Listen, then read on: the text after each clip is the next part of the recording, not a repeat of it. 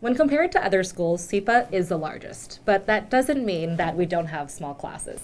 Last semester, my favorite class was with Mayor Nutter, formerly of Philadelphia, and his class was called Urban Transformation and Leadership. Not only did I really gain a great mentorship from the former mayor, but I also became really close with my classmates. It was a seminar class of about 18 students, and we really had the chance in that seminar class to get to know each other and to do a great group project and propose policies for major cities.